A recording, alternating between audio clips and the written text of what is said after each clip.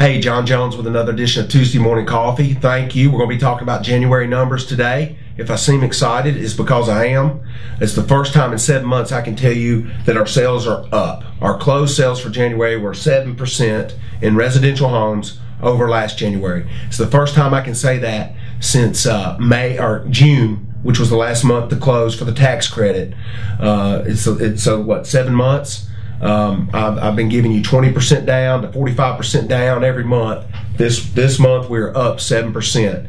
We kind of had an indication that was going to happen because in December our pendings were up all of a sudden, and that usually translates into in the next 30 days you're going to have more closed sales. Our pendings this month are down just a hair, 11% over January of last year. You got to remember, tax credit was still a big thing in January last year. So that doesn't bother me real bad. The activity has been fantastic the last 3 weeks.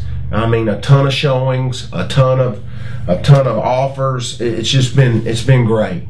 So for the first time in a long time, I'm excited about what I'm seeing in the real estate market. Are we out of the woods? By no means are we out of the woods. We still got a ton of foreclosures and distress sales and short sales to get through. It's going to take a while to get through those, but at least I'm seeing a lot more buying activity without being falsely propped up with a tax credit or something of that nature, an incentive. These are just true buyers in the marketplace, and the market's doing what it's supposed to do. So I'm excited. If we can help you in any way, buying or selling, 867-3020, and I thank you so much.